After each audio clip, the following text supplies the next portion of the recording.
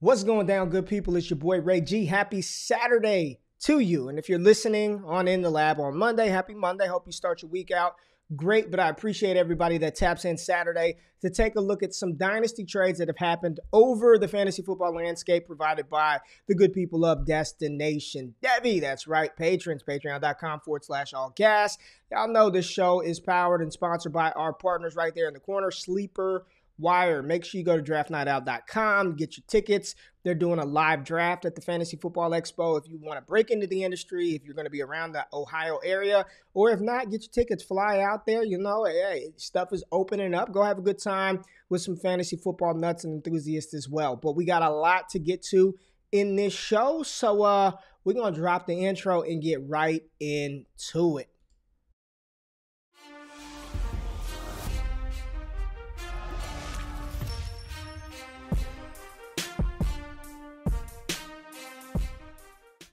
All right. Let's get it popping. And I have looked at none of these so far. I have not looked at any of these trades. So this is raw, authentic emotion and analysis on air for these trades. We'll look at it. Super flex, single quarterback. We'll try to do all that good shit to make it applicable for everybody, right? So first deal, my man McNutted.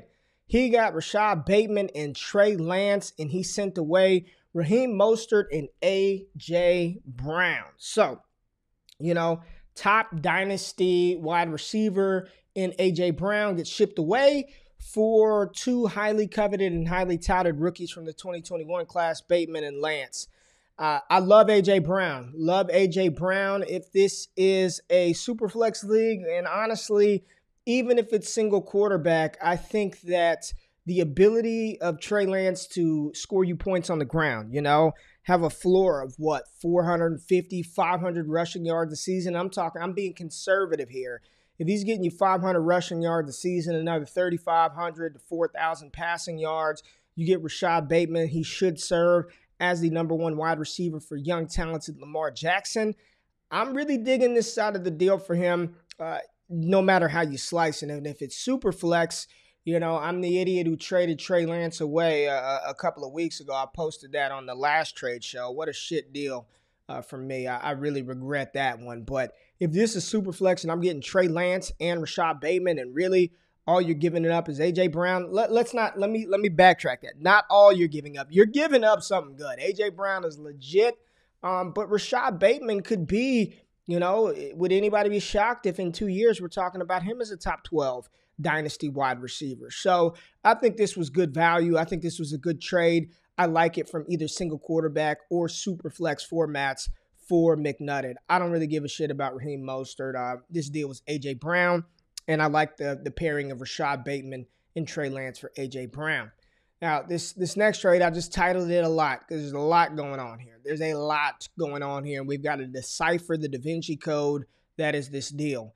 So, one side of the coin, Barry the Don received Amari Cooper, Derrick Henry, Rain, Dakota Prescott, Brian Hill, and Jeremy McNichols for Jalen Reagor, Zach Wilson, Rondale Moore, what he perceives to be a late 2023 first-round pick, an early 2022 first, and a mid-2024 first-round pick. So we always start the analysis with where's the best player in the deal. And to me, the three best players in this deal are Amari Cooper, Derrick Henry, and Dak Prescott. So I'm already like aboard Barry the Don in this side of the deal. You know, what Zach Wilson can become. Could he be Dak? I don't think so, but I think he can be really good. Derrick Henry is a tank. We know he's one of the best running backs in the league. He's just going to keep going and going. And Amari Cooper, for whatever reason, still extremely young. I believe he's, 26 years old. Still one of the best wide receivers in the league, tethered to an elite quarterback in Dak Prescott. I mean, that side of the deal for me, the first rounders, I love 2023. There are some good, talented incoming freshmen in the 2024 class, and I'm going to dive into that more starting next week on the Destination Devy podcast, really diving into the 2024 class and what these incoming freshmen look like, because there's some dynamic quarterbacks with players like Jackson Dart and J.J. McCartney And Brock Vandergriff, Kyle McCord, Caleb Williams. Class is dope. Ajay Hall at wide receiver, Travion Henderson at running back. But that's 3 years away from any of those guys even being draft eligible. And so much shit can happen between now and 2024 at the earliest. I don't really care about that pick. 2022, if it's going to be early, yeah, there's some good players. In 2023, y'all know how I feel about that. But ultimately, listen, Dak, Henry, Cooper, single quarterback, super flex, tight end premium, it doesn't matter. I mean, I'd almost, if you just told me I'm getting Dak and Derrick Henry for Rager, Wilson, Rondale Moore, and the picks, I think that'd be something I'd probably explore. So you added Amari Cooper on top of that. I think that's just money. And, of course, Brian Hill and Jeremy McNichols are irrelevant. I like the side for Barry the Don. Good deal, my friend. Good deal.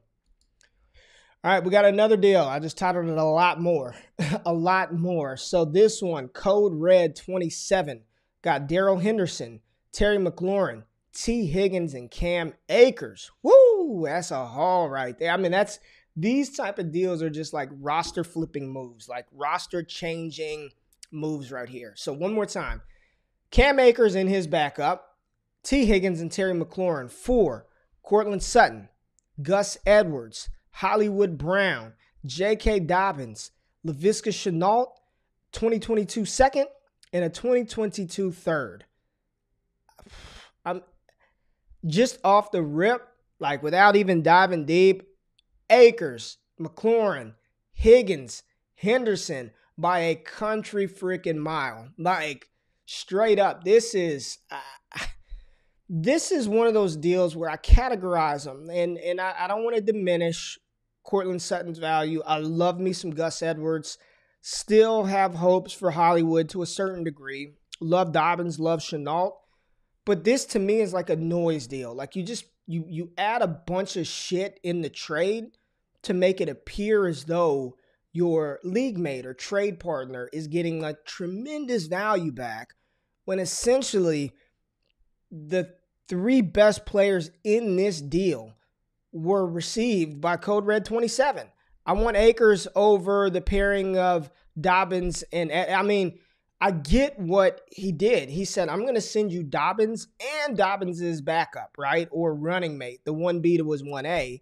Like, I'm going to send you that whole backfield for your backfield. I'm also going to give you Hollywood Brown and Cortland Sutton, and Chenault's got the hot. This is prime sell Laviska Shenault hype, sell the hype on J.K. Dobbins receiving all this workload. And you got McLaurin, Higgins, Akers, and Henderson? Well, where's the applause? Let's air horn you. Yeah, let's give you the applause.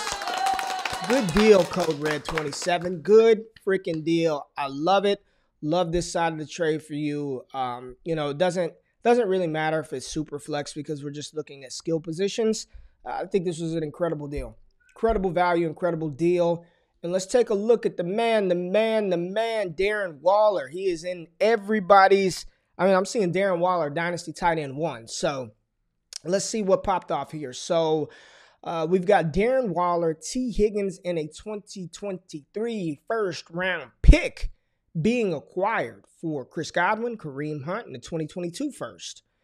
Yeah, all right. So Waller, Higgins, 2023 first-rounder for 2022 first, Hunt, and Chris Godwin. So tight end premium. It truly, in my opinion, it depends on the premium, right? 1.5 a reception for a tight end. It only truly impacts like the top target hog guys, the Wallers, the Kelseys, the Kittles. It doesn't move me as much as 1.75 or 2 points per reception tight end premium. So right here, the best player in this deal right now, if we're just talking PPR, standard PPR, I still think it's Darren Waller. I know Bryan Edwards, Henry Ruggs should take a step forward, but Darren Waller's still going to be the primary target in Las Vegas. And then Chris Godwin, probably T. Higgins, probably 2023 first, then Kareem Hunt, then the 2022 pick. And if it is tight end premium, then Waller even gets more of a boost because I already have him as the best player in PPR formats, and you're getting T. Higgins, and you're getting a 2023 first rounder. Like, this is another, I mean, give me Waller, Higgins in the 23 first, man. I just love that. Kareem Hunt, his role is secure in Cleveland as the 1B to Nick Chubb's 1A, but that's what he is. He's the 1B to Nick Chubb's 1A, and if something happened to Chubb, we know Kareem Hunt can step up and command, primary ball carrier workload. We know what he can produce. Godwin, I'm a little like, I'm interested to see how this Tampa Bay offense is going to operate with a fully healthy, fully engaged, fully committed Antonio Brown. I think Antonio Brown is in for a monster season with Tom Brady. They bring back all their starters. It's another year being acclimated with him, another year removed from the Buffalo Bills trade fiasco to the Raiders, to the Steelers shit fallout with Juju. Like, we've heard nothing from Antonio Brown. And what I've learned, that the less you hear from AB, probably the better. So I'm still kind of like iffy on what Godwin's role and his ceiling could be. It's definitely capped with AB being there. And Tom Brady is going to feed him. He loves him. And Waller, Higgins, 2023 first over the other side. And I don't think the other side got a bad deal at all, but I would just prefer Waller, Higgins, and the 2023 first. All right, let's take another look at J.K. Dobbins. So Steph Curry Stan received Dobbins, shipped off the 201, the 204 in 2021, and Mark Andrews. So Andrews, if it's super flex, maybe that's Bateman, potentially Trey Sermon, Michael Carter, maybe Mac Jones is there at 2-1, 2-4. You're still looking at some of the same players, Rondell, Sermon, Terrace Marshall, and Mark Andrews for J.K. Dobbins. I like Dobbins. You're hoping that a Sermon or a Carter could become what J.K. Dobbins has already shown an ability to do at the NFL level as a rookie, over 800 rushing yards, sharing a backfield with Gus Edwards, sharing a backfield with, Lamar Jackson. We saw him do that on limited opportunity. And, Mark Ingram is gone. This should bode well for Dobbins here in 2021. If this is tight end premium, again, we just talked about the premium. All TEP leagues are not created equal, right? Is it 1.5, 1.75, 2 points? Either way, if it's 2 points, I think I like Andrews and the 201, 204. If it's 1.5, it's 3 players for 1. I still like Dobbins, but I don't hate, potentially landing Trey Sermon and a wide receiver, Rashad Bateman and Michael Carter, Rondell Moore and a Trey Sermon plus Mark Andrews. I don't hate that side of the deal. So I think this was a good one for both sides. And I understand why somebody would want to acquire J.K. Dobbins right now, because he's talented, he's good. And we'll take a look at another 2020 running back right here, DeAndre Swift. So we see these two kind of lumped together a lot, Swift and Dobbins, Clyde Edwards-Helaire, Antonio Gibson. So Baskin received DeAndre Swift, Elijah Mitchell, and Kenneth Gainwell for a 2022 first, a 2022 third, and a Mari Cooper. And we talked about Coop a couple of picks ago. I think he's vastly underrated and is being knocked because CeeDee Lamb is being propelled and elevated when the reality is Amari Cooper's the one. Amari Cooper's the one in Dallas. Like, I get it from a dynasty perspective. We want the younger player. And I'm not even going to say that CeeDee Lamb is more talented than Amari Cooper. Amari Cooper was one of the most impressive-looking wide receiver prospects that we've seen come through the circuit in years, right? And I don't want to use this as hyperbole because we just throw this shit around so much. But since a Julio Jones, he was an elite-level prospect who's still a young wide receiver. So I'm not going to sit here and say that CeeDee Lamb is more talented than Amari Cooper. No, I don't believe that to be the case. He's younger, and he's equally talented in his own right, and he should deserve all the praise that he gets. But Cooper's a walking 1,100 yards a season receiver, right? 1,100 plus, tethered to an all-pro type quarterback in Dak Prescott. Giving up Cooper and the 2022 pick, the first rounder, that's not cheap to come up off of in order to get Swift. I like Elijah Mitchell. I've had some bold takes out there that Elijah Mitchell would be the leading backfield person in San Francisco and outscore Trey Sermon. And right now, per the beat reporters outside of an injury, that does not sound like it's going to come to fruition. So, Gainwell, I liked him, right? I liked him as a prospect. But is he going to beat out Boston Scott? Is he going to be that third down player for Philadelphia? And right now, I don't know. So, get your guy, man. Get Swift. Get D Swift. I think he's being knocked for silly, stupid reasons as well. He's a fantastic young running back, and we saw him command a ton of targets as a rookie in a weird timeshare. If you're hurting that running back and that's what it took to get, I think that's a lot. I mean, I think that's I don't want to say a lot, but that's probably it's probably what it's going to take to get him. Oh man, I think I like Amari in the 2022 first, but I understand acquiring the young, talented back. But man, I think I like Cooper in the first, man, on this one. I do. Even if it's a mid-first rounder in 2022, mid to late, Cooper's a dog, man. Cooper's a dog. And again, this is not, I don't dislike Swift, but I think I would prefer, if this were sent to me, I would probably accept Amari in the picks and figure something out at running back later with those picks and potentially Amari Cooper. But I like Swift, man. I did a video on Swift. I think he's being devalued just because of coach speak and narrative and Jamal Williams and all this other shit. But I like Swift, man. I like Swift. I like both sides, but I think I would take Cooper in the picks. All right, let's just continue down the 2020 running back path and talk a little Cam Akers. So this one, we saw Jerry Jeudy and Cam Akers being acquired for Will Fuller, Joe Mixon, and a 2022 first.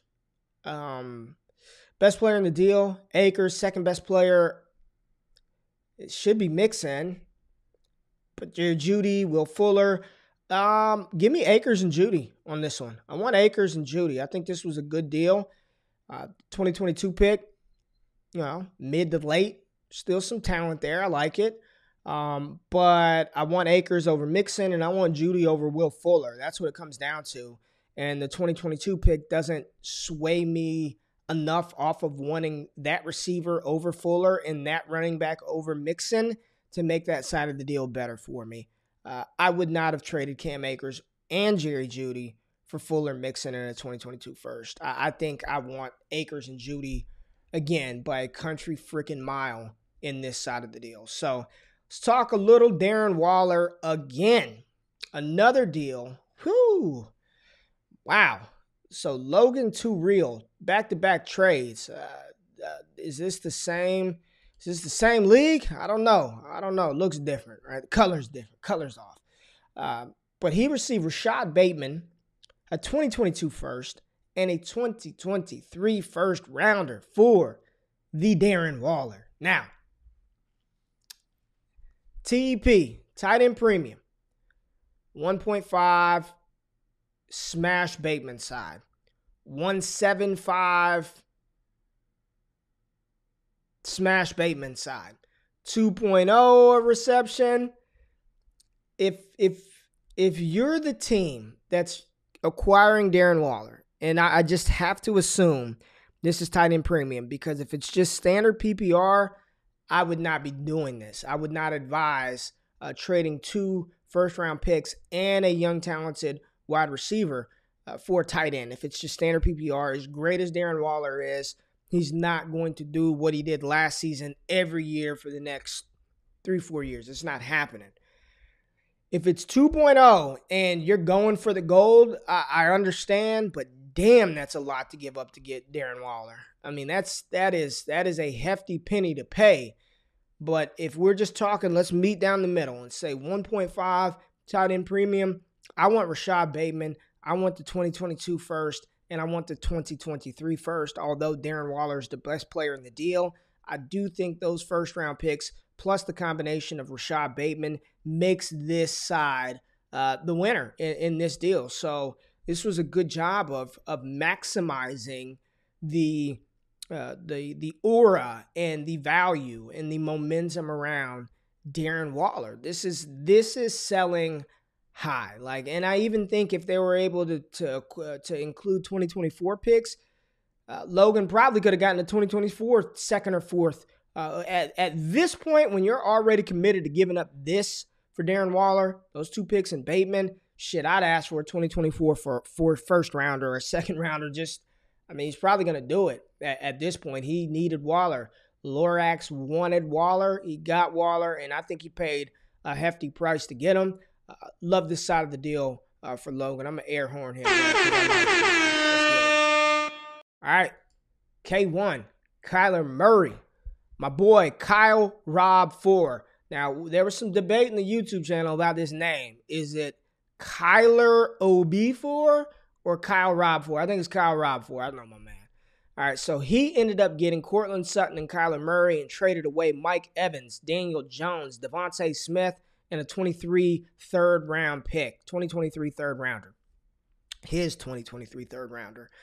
Nobody else's. So he's if this is a super flex, Kyler Murray, Cortland Sutton. I mean, easy. And one thing that I don't see a lot of in single quarterback leagues are deals for quarterbacks. And in single quarterback leagues, you want quarterbacks that can give you points on the ground with their legs, right? Because that's an added bonus, right? The statue quarterbacks that don't throw for a ton of yards and a ton of touchdowns, shit, you can stream those guys off waivers, right? I'll roll with Baker 1 week. I'll roll with Daniel Jones the next week. I'll throw in Ryan Tannehill a week after. Who cares, right? But in Superflex, I mean, Kyler Murray, for me, I would trade Daniel Jones, Devontae Smith, and Mike Evans just to get Kyler Murray. Like, if that's what it would take, like, I'd do that. And now I get Cortland Sutton back, who, while I love me some Jerry Jeudy, Stephon Diggs 2.0, I still am a big fan of Cortland Sutton coming off of that injury. He was injured early. He should be full go. He should be fine. He's big. He's fast. He's physical. He's got an outstanding catch radius. He's got a shit quarterback, but at some point that will resolve itself, whether by acquisition or subtraction. Kyler Murray and Cortland Sutton, single quarterback, super flex, doesn't matter. Like, good deal, man. Anytime, like, there are certain players that you just get them. Patrick Mahomes, if you have a chance to get Mahomes, you just get him. I'm just going to say it. Kyle Pitts, if you got an opportunity to get him, you just freaking get him. Kyler Murray, if you can get him and you're giving up Jones, Smith, a third rounder 2 years from now, and Mike Evans, you do that. And I probably would have accepted that big-ass package for Kyler alone. But to get Cortland Sutton on top of that, great job, man. Great freaking job. Yeah, baby. Trey Lance. Damn, Kyler OB4 is back on the block again. And what does he do this time? He trades away Cam Akers and Taysom Hill. You get Trey Lance and Michael Carter. Well, best player in the deal is Akers today. And a year from now and 6 months from now, when Trey Lance takes over as a starting quarterback and does what a lot of us think he can do, it very well could be Trey Lance. It should be Trey Lance in Superflex. That should be the more valuable asset. Michael Carter, I know there's a lot of buzz, and I listen to my man Matt Kelly, the Podfather, talk about the New York Jets hype media bubble, that anything that happens in New York is going to be elevated and propelled, and all these guys are freaking outstanding, and they're going to go from 2-14 to 11 and whatever. Because we've heard nothing about Jamar Chase in Cincinnati. We've heard nothing about some of these other guys, but Michael Carter, Zach Wilson, Elijah Moore, Corey Davis, Chris Herndon, they're all pros, according to beat reporters in New York. I think he was a fourth-round running back, man. He's a 4th-round pick. He's talented, but he's not Cam Akers, right? He's not, I mean, at best case, he's what, a top 25 dynasty running back, and I think towards the back part of that, I'd much rather Cam Akers, but the upgrade to move off of Taysom Hill to get Trey Lance right now, I think that's why you make this deal. This one hurts because I would not have wanted to give up Cam Akers, and I'm pretty sure Kyle Rob Ford didn't want to give up Akers as well. But if this is super flex and you're getting Trey Lance, that's yeah. I mean, damn. Shit. I wish I would have gotten Cam Akers for Trey Lance when I traded him. I got Baker Mayfield and Marlon Mack, and I did get CeeDee Lamb. But still, you get the point. Oh, man. Super flex, you got to go Lance. Single quarterback, I'm going to go Taysom Hill and Cam Akers because Taysom Hill is going to run for a bunch of touchdowns and yards and throw the ball, so you get the dual threat scoring potential with Taysom Hill. So single quarterback, Akers, Taysom Hill, super flex, Trey Lance, Michael Carter. All right, last deal that we are going to take a look at today is one that features one Jonathan Taylor. So we saw Kenny Golladay, JT in the 2022 3rd-round pick being acquired for Terry McLaurin, J.K. Dobbins in the 2022 2nd. Best player in the deal, Taylor. Second best player, McLaurin. And then Golladay, Dobbins is there. Just this one for me is just, who do you prefer more? Are you a Golladay believer? Because if you are, then that's the side of the deal you rock with. If you love you some Kenny Golladay, the #1 receiver in New York, they paid him a ton of money. We saw what he was able to do in Detroit, and then you get a 3rd-rounder in 2022. But if you're not a Golladay truther and you believe McLaurin is the alpha that I believe he is, if you believe Dobbins can be the running back that I think he can become, then that's a good package, man. I mean, Taylor over Dobbins for me, and McLaurin over Golladay. So it's literally, to me, this one is just, it's even, man. I know a lot of people be like, oh, Jonathan Taylor by a mile, but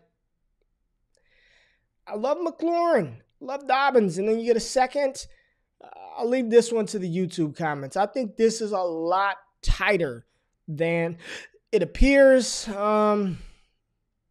What would I do? Like, real talk. What would I do? I would probably accept the deal for JT and Golladay. Probably. I don't fucking know. Tell me. I don't know. I literally don't know. I have no clue what I would do here. I'd probably try to add something else. But I wouldn't knock either side. I think this is a good deal. One more time. Golladay, JT in the 2022 3rd. Or Terry McLaurin, J.K. Dobbins in the 2022 2nd. All right. It's Trey's show, baby. That's the show. Appreciate y'all tapping in on Saturday. Appreciate y'all listening on In the Lab on Monday. For those of y'all who are checking it out on the podcast, make sure you go to FTN Fantasy, man. I got a whole new package over there. A lot of my content has been exclusive to Patreon, but with the merger and the partnership with FTN Fantasy and Bets TV, there's a lot of good, dope stuff coming.